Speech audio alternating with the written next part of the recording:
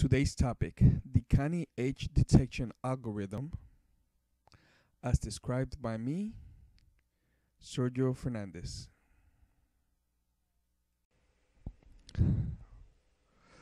Okay, in this video we're going to explain how to take a image and extract the edges out of it. Pretty much get an outline of the objects in the edges using a process called the Canny Edge Detection. Pretty much what the Canny Edge Detection is just a set of filters applied to an image.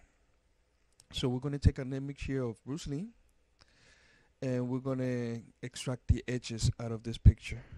This is useful for several things, mostly object and face detection field, but although we don't have to, it makes life a lot easier if we convert this image to grayscale. So our first step of what we're going to do is take this color image and convert it to grayscale.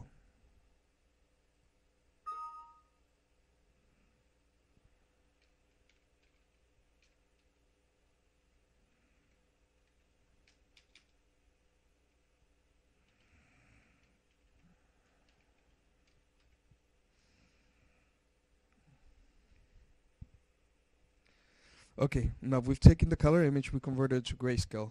We've used, we could simply take the red, green, and blue component of every image, add them up and divide by 3. That's a very simple way of doing it. But it appears that the eye perceives different color, the intensity of different color differently. It perceives the green more intense than other color and the blue less intense. So what this gray filter does, which I will explain every individual step in another video. I'm just going to go through the general process of getting the edge detection. But it takes the red and it takes the color, and if it has red, it turns it into about 12% of the amount. I mean, about 20% of the image. If it has green, it makes it about 70%, and the rest, which is about 12 or 10%, it makes it blue, and it does a pretty good job at it. I mean, this is a pretty good grayscale image of the color original color image. So now that we converted the image to grayscale, now we're actually going to go through the Gaussian blur to the Canny Edge detection process by applying several filters to the image.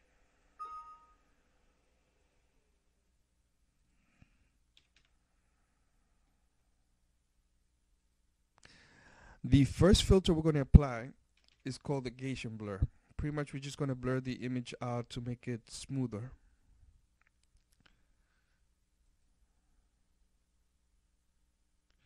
So this is it. It's the same image except it's been smoothed out a little bit. This is going to be important in order for us to extract the edges later on. So now that we blurred the image a little bit using Gaussian blur, we're going to go through the next step. The next step is called the Sobel filter. Again, I will explain what each individual's steps are in detail later on. I'm just going through the general process right now.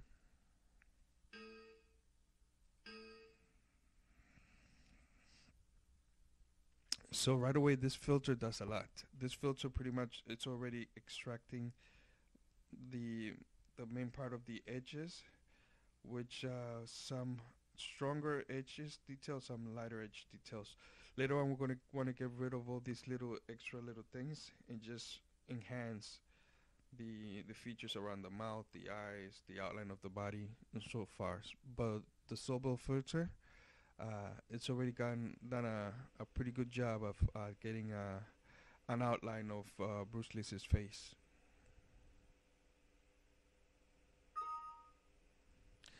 The next filter we're going to add is the edge direction filter.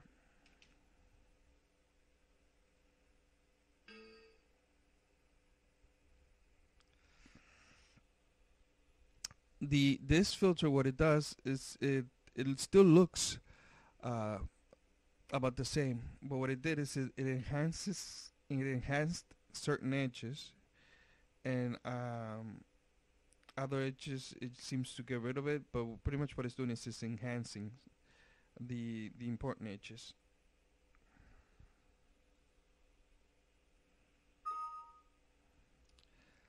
The next step, non-maximum suppression. That's what it's called. So let's apply this filter and let's see what the image looks so far. How the image looks so far. Okay, so what this filter did, it made the outline kind of finer. It's making it more look like a sketch. So this is what this filter has done so far. Make everything look like a pencil outline. So let's go to the next step. We're going to apply a double threshold, removing certain pixels that are either too low on the threshold we want or too high.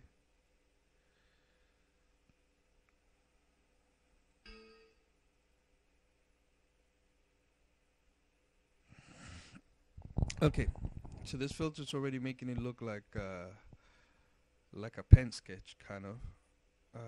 It's gotten rid of a lot of the kind of lower dark gray details. After this, we're going to go through one last filter, which we're going to remove a lot of these little things that we don't want, and we're just going to get a nice little outline of Bruce Lee's face.